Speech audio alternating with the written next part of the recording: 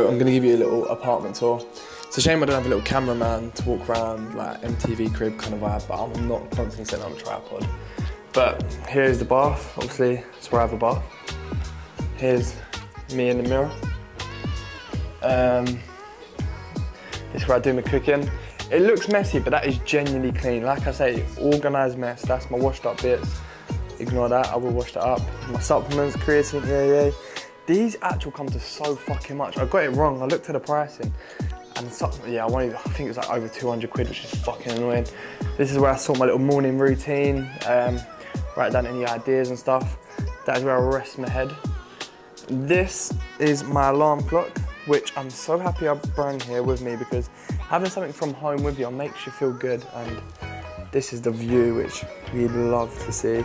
Honestly, I just cannot get used to it. I lay in bed and just stare at it. Do my check-ins out here. That is a glass of Diet Coke, by the way, but I like it in a wine glass. Bird show is on. And there's no animal in there. I was gutted. I thought that the person had left me an animal to play with, which I'd have been fucking buzzing about. But yeah, here is the view. You might be able to see the fountain show from up here, to be fair. Let me have a look. Nah, never mind. I'm gonna do my steps in a sec, so oh, here we go. I don't know if you can. I'm gonna do my steps and walk down in a bit anyway, so maybe you can see that. I think you can. But it's actually so beautiful, it's a joke. It's so relaxing. I don't know if it's the same show every time. When me and my missus come, it was a different one to them, but that was in January, so maybe it's like a weekly thing or a daily thing they change it, I don't know. But yeah, that is the gaff. Obviously there's not, there's a nice little flower wall kind of vibe thing as well. But yeah, this is the gaff. Not much else I can show you, it's only a cheeky little gaff.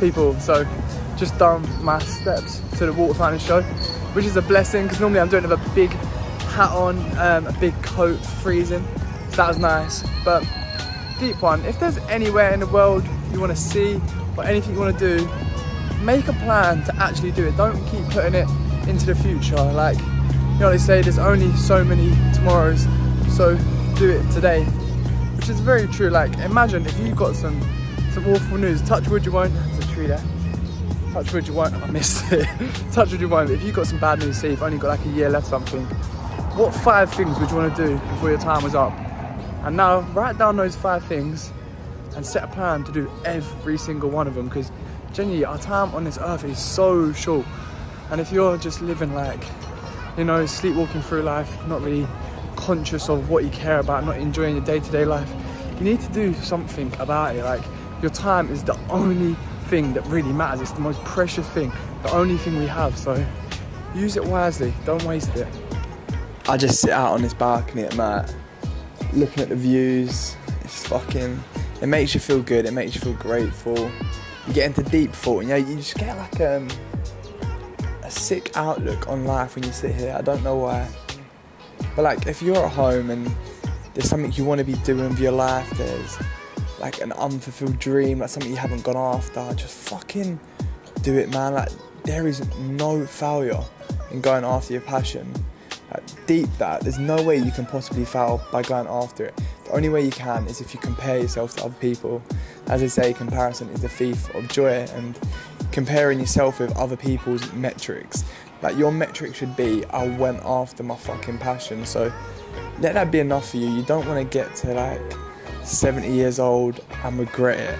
You might feel too old right now, but as they say, today is the youngest you'll ever be, and there's never gonna be a right time. Like, I saw a quote the other day, it's like, if you wait for the right time, you started too late, and I think that's very true. So yeah, anything you want to do, fucking get after it. Like, life is short, your time on this planet is so fucking limited.